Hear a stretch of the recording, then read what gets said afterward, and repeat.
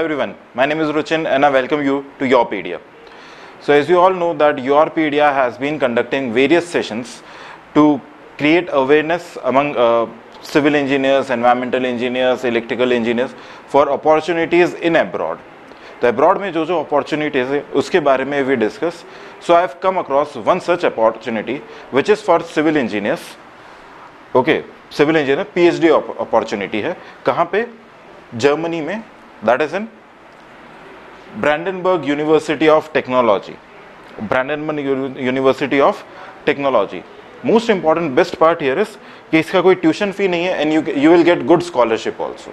So let's talk about in detail what is this university, आपका क्या deadline रहेगा इसके अंदर. Okay, since topic is very lucrative, कोई tuition fee नहीं है, scholarship मिल रहा है, so a lot of people are going to apply. So you need to do something different for it to get into this college. Okay, so let's see. This is a PhD program in environmental and resource management. PhD in environmental sciences, and that more information will be available to you in the coming days. It will be released on 1st of October. And currently the tuition fee is none. There is no tuition fee. Also, the language is English. So there is no barrier for language also. But in slides to come, we'll see there has to be a language criteria. Language test has to be cleared. All right, let's see who is eligible. Again, saying tuition fee per semester is no, there is no tuition fee. Now, the research focuses more on combined efforts from biotechnology, environment, chemistry, health, hygiene, and smart development. These are the topics, and in that there is a collaboration for different PhDs. Like the program focuses on climate, like you can do studies on climate, like air changes, tropospherical changes and all, water, soil, ecology, raw materials, economics and law, thereby strengthening the research profile. Okay, now this program, PhD program, is open both for national and international students. Predominantly, this will be very much useful if you have done your masters in environmental engineering or environmental science. So, like we are creating awareness about environmental science. Like if you give GATE exam after your BTech in environmental science, so it gives you a very good opportunity to complete your masters here and then go abroad in environmental science. There are a lot of opportunities. Now, who is eligible? Let's talk about that. But before that, is there any kind of funding opportunity? Yes, there is a funding opportunity. It will be discussed.